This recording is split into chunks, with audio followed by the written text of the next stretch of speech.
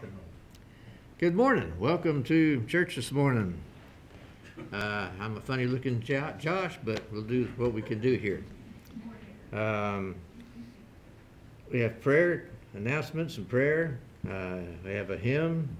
Then we're going to be looking at 2 Peter, and then looking at Jeremiah, and closing with a hymn.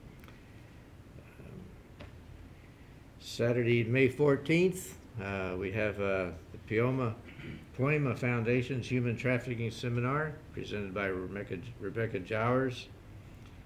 And you can watch us on YouTube. There's the cartoon that Josh gave us. This is Grasshopper and Honey. I ordered the locust. I guess I had interesting pizzas back in those days.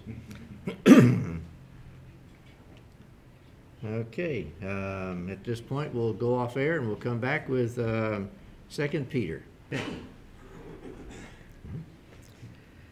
Good morning. Today we're going to be continuing through Peter's second letter. We'll be starting up in chapter 2, verse 4. But before we begin, let us pray. We thank you, Lord, for this time we gather together in your word. We pray for your blessings as we progress through it. In Jesus' name, amen. In verse 1 to 3, Peter identified who the false teachers were and how they were.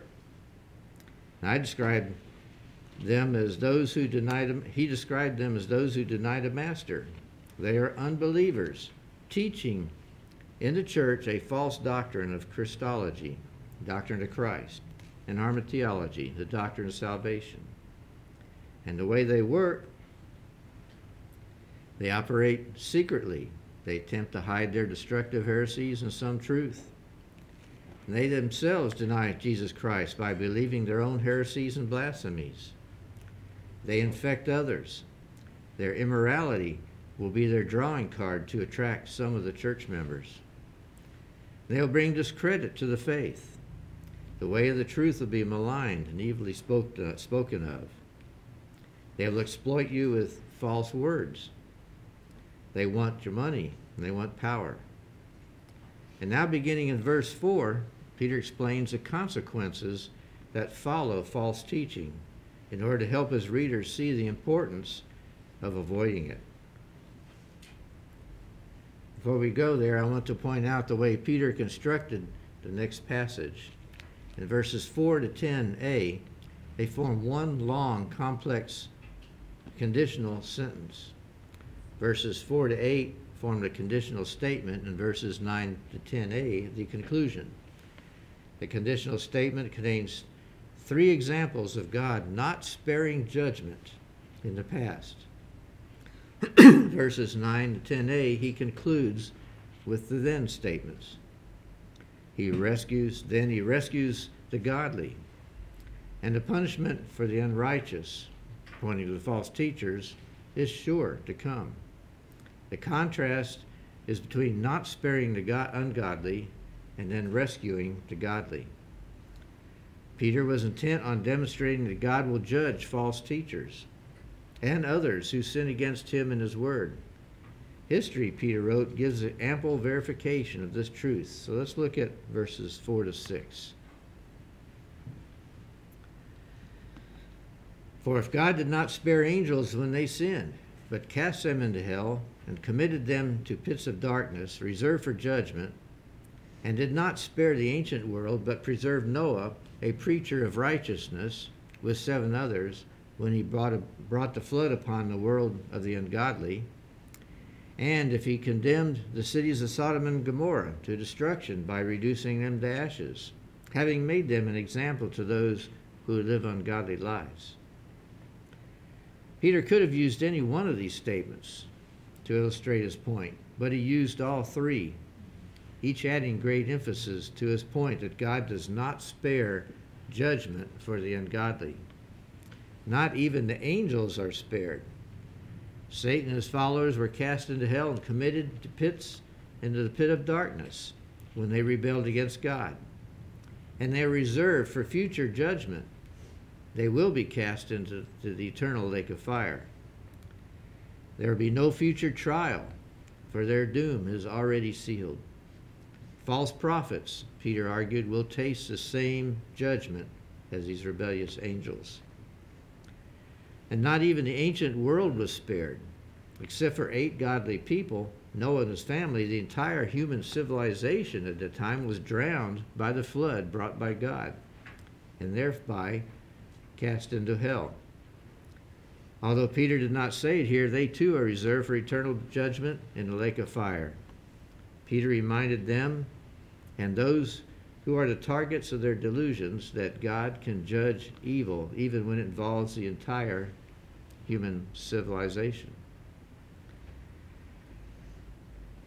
Do the false teachers think that they will escape? Absolutely not. In verse 5, Peter introduces the idea that some are preserved from judgment.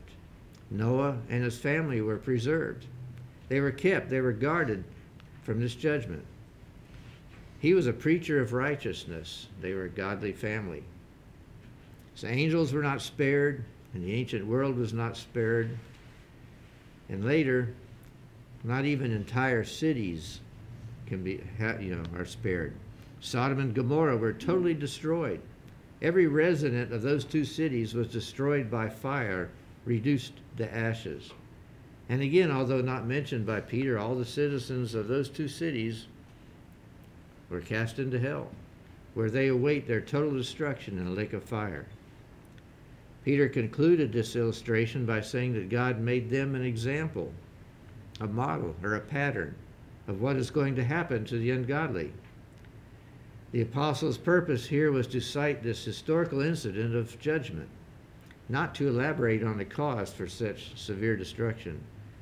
His point was that the false teachers will not be able to escape total destruction. The word for destruction here is the same as we found earlier. It means fatally destructive. This destruction results in eternal death. In verse 4, a third of the angels were ungodly. God cast them into hell. In verse 5, the whole world at that time was ungodly, and God cast them into hell. And in verse 6, we have examples on a smaller scale that God will cast the ungodly of entire cities into hell. The point is that the ungodly will be judged, and the false teachers are ungodly, and their judgment is certain. Now Peter goes on to explain the divine deliverance of the godly. In verse 4, not mentioned by Peter, is that 2/3 of the angels were saved from judgment. In verse 5, Noah and his family were preserved from judgment. And now in verse 7, we find that Lot was rescued from this destruction. So verse 7, and if he rescued righteous Lot, oppressed by the sensual conduct of unprincipled men, for by what he saw and heard that righteous man, while living among them, felt his righteous soul tormented day by day by their lawless deeds. Here again is an interesting New Testament commentary on a familiar Old Testament passage. In Genesis 19, Lot hardly comes across as a righteous man. Possibly godliness was not a consistent mark of his daily conduct. But in his standing before God, he was justified. This is evidenced by the fact that Lot was distressed. He was tormented, oppressed by the enormity of the iniquity all around him. The people in these twin cities were filthy in sexual debauchery. The men who oppressed Lot were unprincipled, meaning without law, lawless, and they're involved in lawless deeds. Besides being distressed, Lot was also tormented or tortured in his righteous soul. Seeing and hearing about all their vile ways day after day grieved Lot to the point of inner torture.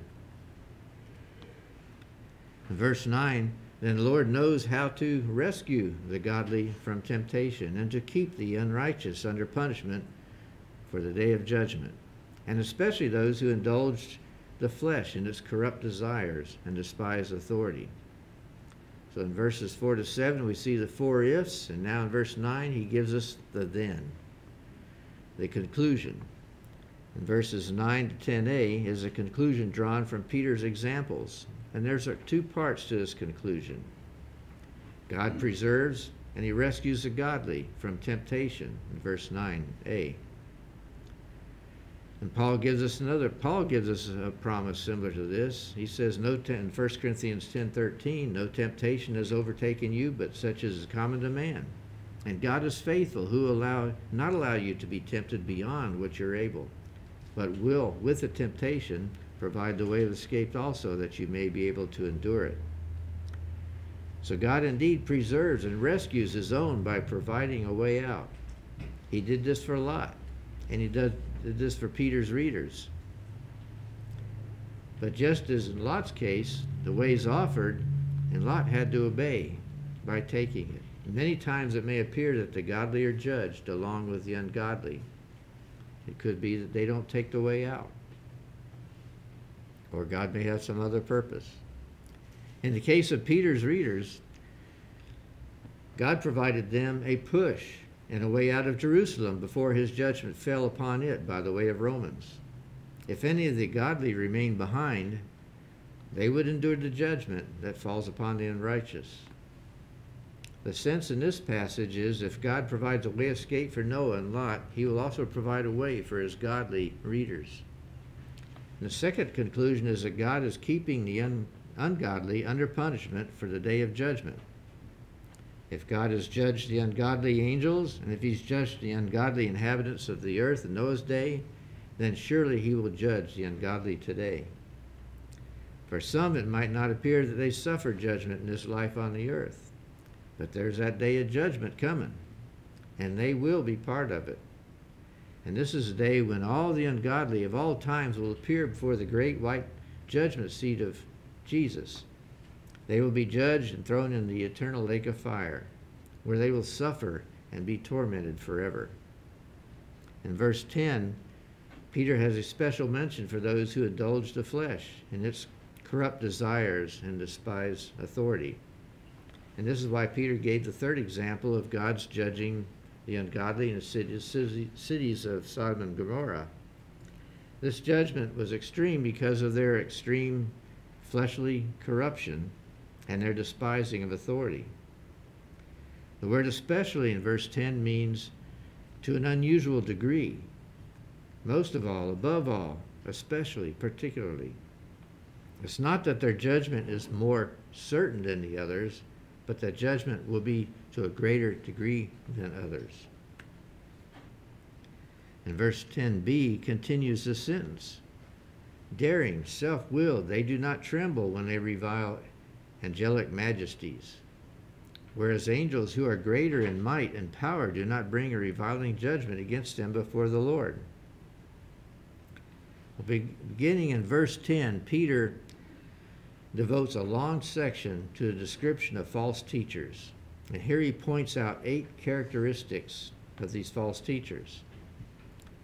In 10, false teachers are characterized by lawlessness, as seen in the way they blasphemingly rebuke against any authority. Peter has in mind here the authority of God. And secondly, false teachers are characterized by arrogance. They are daring, they're self-willed, to the point that they rebuke angelic power and authority, even when these angels know their place and will not bring a railing rebuke against angels before the Lord, because they know it's not their place or function. In verse 12, but these, like unreasoning animals, born as creatures of instinct to be captured and killed, reviling where they have no knowledge, will in the destruction of those creatures also be destroyed. So thirdly, false teachers are ignorant. They're like unreasoning animals destined for destruction. I think of commercials a few years ago when California advertised their happy cows. Anybody remember those commercials? Last year, Barb and I toured a dairy farm in Tennessee, and we saw happy and content cows. I mean, everything was provided for them. They did and went wherever they wanted They didn't have a concern in the world. Even their environment was provided, the best environment. They had no idea, though, that in 6 years they would be sold to a butcher shop. They just happily given milk, you know. They were automatic milk machines. Anytime, 24 hours a day, those cows felt like they needed to give the milk. They knew where to walk. They walked in there. It all was taken care of, and they walked out. I mean, they didn't have a need in the world. But 6 years later, they didn't know anything about that coming. And false teachers are so ignorant that they have no knowledge or idea that in destroying their followers, they too will be destroyed. They do not see their own coming judgment and eternal destruction, and they continue to happily deceive and sow destruction to others. In verse 13, suffering wrong as the wages of doing wrong, they count it a pleasure to revel in the daytime. They are stains and blemishes, reveling in their deceptions as they carouse with you. So fourthly, false teachers are characterized by wrongdoing and deception. Suffering wrong as the wages of doing wrong, in verse 12, we saw their ignorance in that in their destructing, they are destroyed. And here we see their ignorance in that in their wrongdoing, they suffer the results of their wrongdoing. In the daytime, they luxuriously delight in their self-indulgences. They believe they're God's gift to mankind.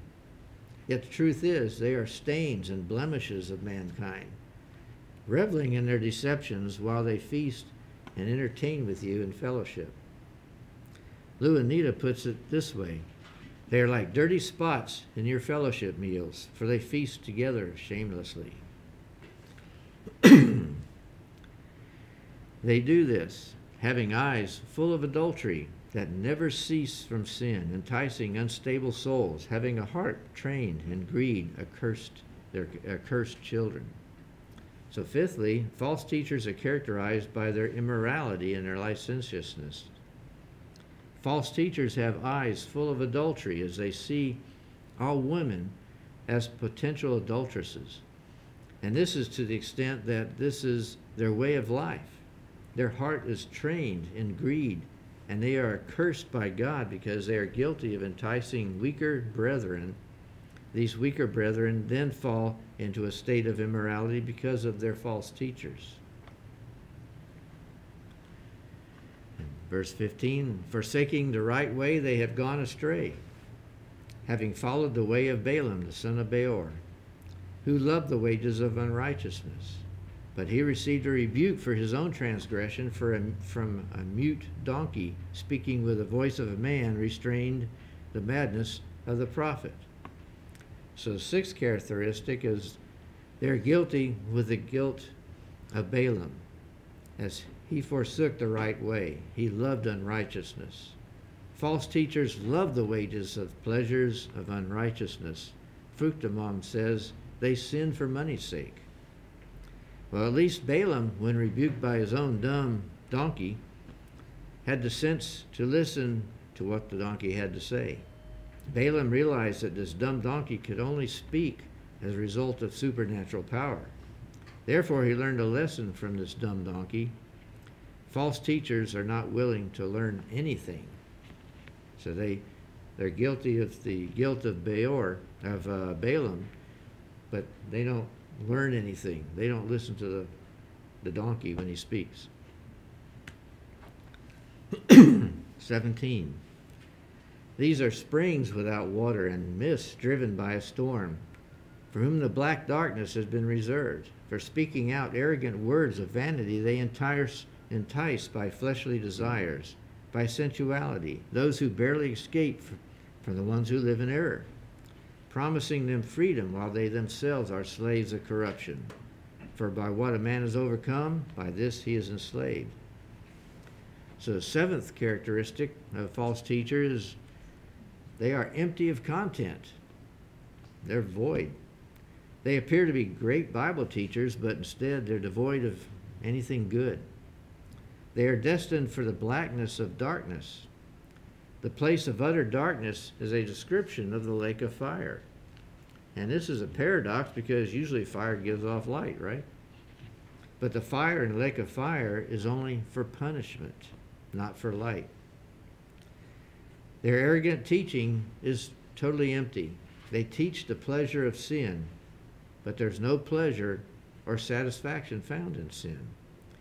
They use the hook of licentiousness or shameful immorality, and they entice those who barely escape from the one who live in error, their unsaved companions.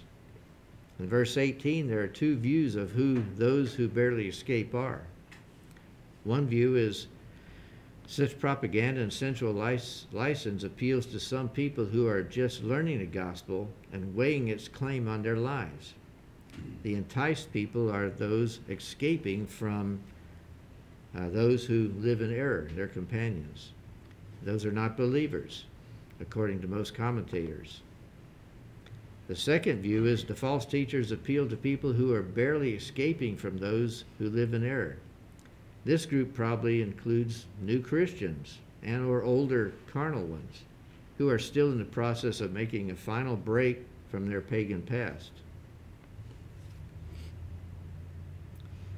When reading verse 18 in its relationship with verses 20 and 22, it appears to me that the first view might be better, since believers, even brand new ones, can't lose their salvation. I think Peter is thinking of those who are learning about the Christian way of life and are actually even changing their lifestyle, but they're still unsaved. Now, we'll get more into this when we get to verse 20, so I'll save that until then. In verse 19, false teachers are declared to be the bondservants of corruption. They promise freedom, but instead they enslave to sin. And in so doing, they themselves become slaves of corruption. They promise liberty, but instead they deliver over to bondage, the same bondage that they are slaves of. Verse 20, for if after they have escaped the defilements of the world by the knowledge of the Lord and Savior Jesus Christ, they are again entangled in them and are overcome, the last state has become worse for them than the first. For if it would be better for them not to have known the way of righteousness than to have known it to turn away from the holy commandment handed to them. It has happened to them according to the true proverb, a dog returns to his own vomit, and a sow after washing returns to wallowing in the mire. For if after they, so who are they? That's the question here. There's three main views of who they are in this verse. Some suggest that the word they refers to false teachers rather than the targets of their attack. Second view is the connection between the end of verse 18, people are just escaping those who live in error, and the beginning of verse 20, if they've escaped the corruption of the world, seems to favor a reference to unstable, unsaved people who are listeners of the gospel. The third view, others think that the reference might encompass both false teachers and their converts who can lose their salvation. This, however, runs counter to many passages in the Scripture that assure believers of eternal salvation. The first view, that it is referring to false teachers, will seem to be the correct view when put in context of what Peter's teaching in the whole of chapter 2. The topic is false teachers and descriptions of them and what happens to them. And if this is correct, then Peter has already stated that false teachers, because of their immorality, are headed for a special judgment in verse 10. The second view to me seems to be to best connect the ones who barely escape in verse 18 to the they in verse 20. If there truly is the connection here, then those in verse 18 must be unbelievers who have heard of the word, have been led by false teachers to reject it, since again, believers cannot lose their salvation. And the third view, I believe, of the Bible Knowledge Commentary, in that believers, even brand new ones, are saved and cannot lose their salvation. They will not experience the judgment of the lost.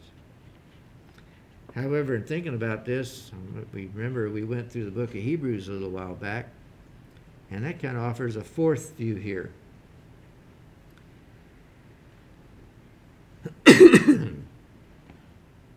Hebrews in chapter 6 talks about those who fall away after knowing the truth.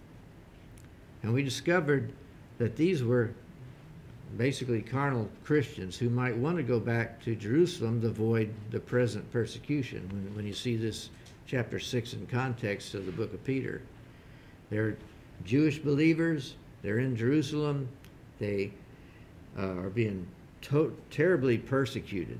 And remember, this persecution actually drives Peter's listeners out of Jerusalem to these other countries. And God used this persecution to get most of the believers out of the way for when the Romans come.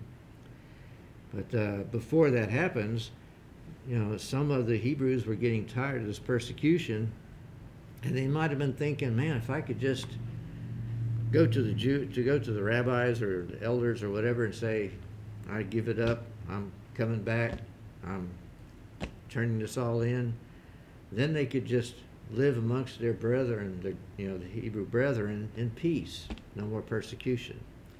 And it probably was looked like a pretty good idea to some of them. But the writer of Hebrews warned them that if you do this, there's no way back again. You will be suffering basically the same as they suffered. They were warned that there would be no return.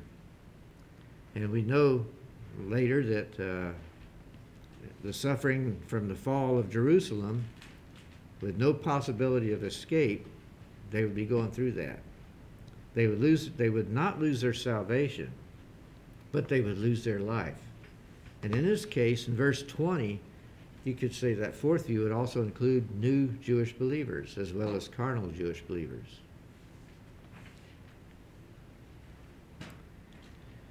In verse 20 again, it says, "For if after they have escaped the defilements of the world by the knowledge of the Lord and Savior Jesus Christ, they are again entangled in them and are overcome, the last state has become worse for them than the first.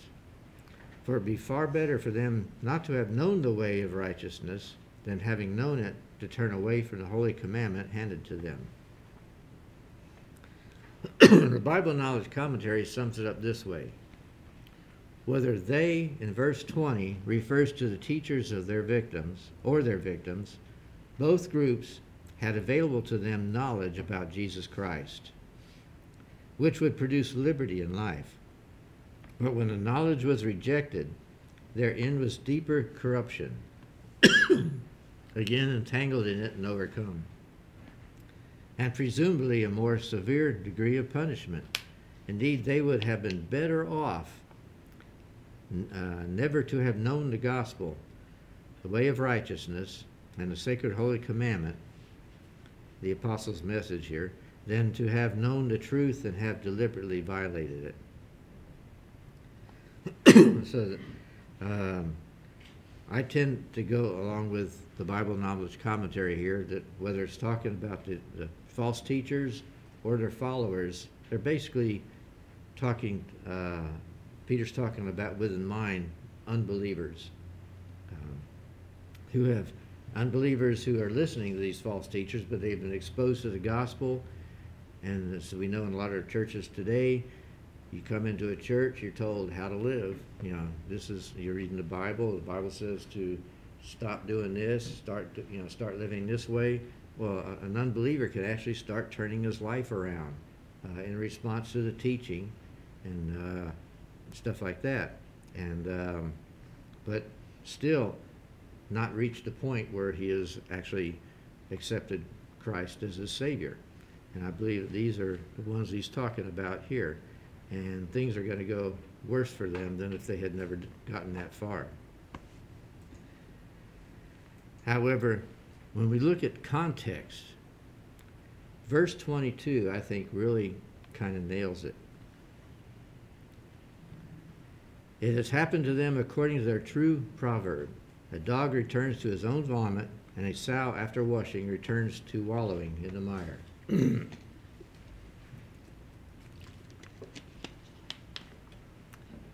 Jews considered both dogs and pigs among the lowest form of creatures. So Peter chose these animals to describe people who knew the truth and turned away from it. The first proverb, a dog returns to his vomit, is taken from Proverbs 26:11. The second proverb, a sow that is washed goes back to her wallowing in the mud, was presumably a commonly known proverb by the Jews in the first century. The underlying principle of both of these is the same. These apostates, whether they're false teachers or they're victims, or both, never were what they seemed to be, and they returned to what they had been all along. Dogs and pigs cannot be scrubbed. They can be scrubbed, but they can't be kept clean. For it is in their very nature to return to unclean living. And such apostates are in a tighter bondage. They are farther from the truth, and they are deeper in spiritual filth than ever before. So just like dogs are dogs, they can't stop being a dog. Sows are sows, they don't stop being a sow. Sinners are sinners, and they don't stop being a sinner, no matter how they act. When a person is saved, they cease from being a sinner and they become a saint who sometimes sins. Once a person is saved, they're no longer a sinner. Well, a dog or a sow never stop being a dog or a sow. And they always go back to where they were. And that's describing the ones he's talking about in verse 20 and 22 and also 18. So that kind of, whoever they are, they've got to be unbelievers who are never saved. The reason they return to who they were is because they were always who they were. An unbeliever sitting in church, learning from the teaching and even studying his Bible and even changing his lifestyle, beginning to appear as a godly man, if he does not become a believer, he will eventually leave that church and return to his prior life of sin. And because of that, things will be worse for him then than they would have been if he had never done what he'd done. And I believe this verse 22 wraps up any discussion of who they are in verses 18 to 21. They are unsaved followers of the false teachers, and possibly the false teachers themselves, because we already know that we've read this morning that Peter has told his readers that the false teachers suffer the same judgment as the ones that they mislead. The destruction that they sow destroys them. The wrongdoing that they do destroys them. And the destruction they cause in the lives of these unbelievers, condemning them to hell, and is the same destruction that they will follow. So whether verses 20 and 21 are for just their followers, it basically includes them also. Believers today do well to heed Peter's warning against false teachers, to learn how to discern truth for themselves and to teach it to others. The false teachers will themselves meet eternal destruction, and others will be destroyed by them. But Christians can wage spiritual warfare more effectively if they know their spiritual enemies, the techniques that they use, and at the end, the result of their end result is they will be, they're being deceived. So we need, as believers, we need to recognize false teachers for who they are and refuse to sit under them. Any comments or questions? One comment and then one question. Mm-hmm. That verse 18 and such, first thing that came to my mind was the parable of the sower. And then to follow up with, it would be better if they had not known the right way than to have known it and rejected the truth. If I'm not mistaken, I've read or heard that Paul saw uh, the first level of heaven, or a stage of heaven, but not completely heaven. And so, if I'm not mistaken, there's like levels of heaven. And if that's true, are there levels of hell? Some people teach that there are. Levels of hell? I have not studied Yeah. personally, the different levels of hell. There's the Jewish words for it in the Old Testament. The Hebrew words, there's... Well, are there different levels of heaven then? Well, Paul mentions he went into the third heaven. Level, yeah. Third heaven. I don't know if it's called levels, but third meaning a different heaven than the second heaven. Right. The second heaven, and then would be a first heaven. The first heaven would be maybe our atmosphere. And in Genesis, God created the heavens, plural, Okay. and the earth. But whether they're levels or different, you have to go, think about it a little harder to whether is it the same level, same heaven with a different level, or is it a different heaven? Yeah. So there is evidence there are different heavens. There's more than one heaven. But I've never studied the different levels of hell. Not sure that makes any difference to me personally. Well, no, true, but I mean, you would think. Yeah. I mean, it's natural for us, being hopefully graceful and loving individuals. We see there's people that we know that are not accepting Christ, but they live a good life. We know that they didn't make it into heaven, so it's more comfortable to us to think that maybe they didn't go far down as hell as some other people have. So I don't know exactly where the different level teaching comes from, whether it's Jewish tradition, whether it's the actual Old Testament. That's something that we'll have to take up and study, I guess. Anybody else know anything? And I guess a thought on that is that here it's talked about the wages of unrighteousness. And we know that for the believer, there are wages or rewards for submitting to God and obeying Him.